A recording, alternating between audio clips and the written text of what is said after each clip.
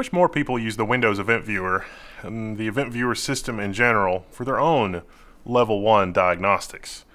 The Windows Event Viewer does have a lot of stuff in it, but not all the stuff in it is useful, and some of the stuff that should be in there isn't actually in there, and I mean, that's kind of the Microsoft MO, isn't it? It's like just overwhelm you, and then maybe you won't notice the stuff that's missing. It looks like a lot, but we need to log a lot more. I'm going to show you how, and also what's missing, and how we can put that back.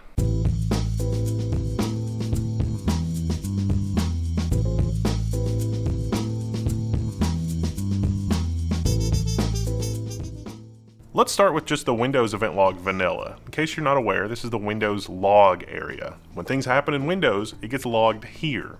It's pretty interesting. Right-click on the Start menu and go to Event Viewer. That's all you need to know. A lot of the resources online just talk about system, application, and security. But there's a lot more under the hood. Under Applications and Services log, there's all kinds of stuff in there. And it's kind of overwhelming because most of these are actually empty. But if you use something like Remote Desktop to remote into your computer from another computer, there is a log that's a little bit more buried under here that will log when you log in via Remote Desktop. And you don't necessarily see all the details for that in just Application, System, and Security. But what about if something is trying to log into Remote Desktop on your computer just surreptitiously, and they're failing to log in? Well, that's not logged by default, or at least historically it hasn't been. But you can turn that on, and here's an article that talks about that and how you turn that on. But that's a big yikes, and I recommend that you update that. You know, you can change the settings as outlined in that article. But Windows Event Log, that's sort of the microcosm of Windows Event Log, and that's what we're here to talk about. And also in a personal context. So hardware, system, under the hood, you get clues about what's going on with your hardware. I have a USB audio interface, and sometimes USB peripherals go wonky, and it makes me sound like a robot. USB can be so frustrating. Other times, USB just totally crashes and causes a blue screen of death, because of course it does, because of inserting and removing a device can totally cause a blue screen. That's a thing. But that's another video for digging into blue screens and their sources and taking it apart from the event log perspective. But in the event log, you see a lot of events around the blue screen, and that's what we have here for the USB to crash and everything else. Now with hard drives, when they're starting to die, there might be some warning messages logged in the event log as well. Let's take a look at some recent messages from the source disk and see what we can find. This is maybe a more unsettling warning from disk. And again, you know, you sort of have to know an error was detected on device hard disk DR1. So you may have to use PowerShell or the disk's, you know, built-in. Right-click and go to System Management, Computer Management, and then Disk Management to figure out where DR1 is. Which one is that? I'm like, well, you're gonna have to do some digging. But this is concerning because it says an error was detected on that during a paging operation. Paging operation means that it was swapping to the page file. It means that it ran out of memory or something was, you know, low priority, and it tried to write it out to disk. The page file is one of the hottest files on your SSD for writing. And then here it says, oh, the IO operational logical block address this for disk 1. This thing was retried. And there wasn't any other error. It encountered an error, and it's like, oh, there's an error, there's a retry. Again, if you see one of these occasionally, not a big deal, but this is concerning because as an SSD ages and starts to die and be a little bit more problematic, before it goes hardcore problematic, you'll start to see more and more of these kinds of events in the event log, in the event viewer. Sometimes these are PCIe bus errors, especially like the Samsung SSDs. When their PCIe 4 SSDs first came out, they needed a firmware update to properly work with PCI Express 4. So this is something you can look for in the Windows event log, and you can sort by source, disk, and, you know, get a pretty good idea over time. So this one, you know, was a few days ago, but you can go really far back in time depending on when your machine was installed. The Windows event log goes back to the beginning of time. This is just a primer on the Windows event log. There's actually a lot to learn here, but this is sort of the baseline of what you need to know if you want to take it from here and learn more about the event viewer. A lot of people on our forum, even when we're trying to help them, they don't realize the power of the Windows event log, and they're only kind of vaguely aware that it's there. But wait, there's two more things here beyond the Windows event log that's going to make this a lot better. One big, one little. The big thing here is that while a lot is logged in the Windows event log, there is more that should be logged, even for like normal home users. And this video isn't so much about power users, but folks that are handy with tech and just want to have a little bit more visibility into what's going on in the background on their computers. I mean, don't get me wrong, you can apply this in the enterprise, and you can, go to your boss and say, look at all the stuff I've learned about Sysmon, and they'll be excited and happy and interesting. But if you apply this, it's going to work fine on your home computer. The other thing that would be nice is if we could log events to another computer, just in case the main computer is not accessible. But that's maybe another video, or maybe come to the Level 1 forums. Let me introduce you to Sysmon.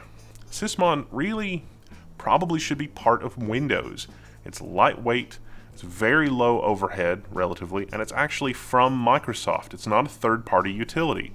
It's a utility that lets you peek behind the curtain and see all sorts of interesting stuff. It tends to be, there, but not really there. But it leverages the Windows logging facility, and it's surprisingly easy to customize. Inside the kind of security solutions that big companies have, that they pay a lot of money for, they usually implement something like Sysmon, but is actually worse. So when you want to make your security vendor nervous in your corporation, you can ask them questions about stuff you've learned about how Sysmon works from this video, and that's going to probably be some interesting conversations. Now, installation of Sysmon is really easy for a single desktop machine. You really just have to go to the Microsoft website and download it. And Sysmon is probably already a ubiquitous feature inside your company if you work at a company that's more than 100 people. I mean, look at their webpage. Look at all the cool stuff for Sysmon. Recording of logs, loading the DLL hashes and which DLL goes where, optional logging of network activity, process creation. Let's get this set up and take a look at what it's doing log-wise. Now, by default, Sysmon is going to log a bunch of stuff to the Windows event log. And it's logging to its own Sysmon area. The cool stuff that we see on the Sysmon page. It's up to you to decide what's important. And how you do that is through the config that is the XML file. It doesn't really come with a good configuration. It's completely open-ended. Fortunately, there is an amazing cheat sheet of a configuration from Swift on Security on GitHub. There's a link below, but this repository and the README file has plain English, plain language explanations for what this configuration file is, what every line in the configuration file is, and what it's doing. Basically, for the different kinds of events, like creating a file or accessing something on the network or changing a file's date and time, it has explanations for every single different thing. So let's do the installation. Drop to an administrative command prompt and get it installed. But here's the next magic. Let's open that XML file. So I downloaded Sysmon and I extracted it to /Sysmon, and then I ran PowerShell as administrator. Now you can install it with -I and then a config file, and then you can update the configuration with -C, a config file. It's like, what's the config file? Well, it's an XML file. And this is that cheat sheet I was telling you about. We're going to download that. I'm just going to click on this and go to raw, and then I'm going to use Notepad++ to edit. Now notice when I save this as XML, the color's changed. If you're not familiar with XML, you probably should learn a little bit about XML, but green is a comment, and the comments, if you read this will tell you lots of useful stuff about this configuration file. And it's broken into sections, and it has to do with the event IDs and the type of event filtering that's going on. And so this is a rule group name, it's going to match OR, and so this is telling us in the comment, Sysmon event ID 1 process creation. We go back to the web page for Sysmon, then we can see here that there is more documentation, event ID 1 process creation, and there's a little bit more information. Process 2, process changed a file creation time. This is unusual, so when a file is created, it gets a creation time. If something revises the creation time, that is actually very unusual, and this will log that unusual activity. It won't block it, it just lets you know that it happened. Network connections, which happen under, some circumstances, a Sysmon service state change, so like if it's started or stopped. Process terminated, driver loaded, image loaded, raw access read, process access, file create. This is another useful. Registry events. Now you're going to get a lot of noise from registry events unless you turn that off. But, it's useful. It's useful to know, especially when you're looking at other stuff. File create, stream hash. There's a lot of other really interesting content that you can look at to do with, something happened with the clipboard if you want to log that. But this XML file controls what is included and what is excluded. And if you read it, it's almost readable. So like command line condition begins with C Windows WERMGR, the Windows error reporting telemetry, and this is in exclude. So if process monitor sees something from this, it's going to exclude it because it's probably part of the Windows error reporting telemetry, and you don't really care about that. If you want to customize this configuration, you can change the XML file and create something here. So here at the end, you can see command line condition begins with Google Chrome application here, you know, Google Chrome massive command line arguments. And this is in, I think this is still in the exclude section. Yeah, so this is in the exclude section. This is going to be excluded. If you're logging something that you want to exclude, you can basically look at what's here and copy paste the command line and then change it according to whatever's in the event log that you don't want to log. All creation time in the past, there's really not a lot to this.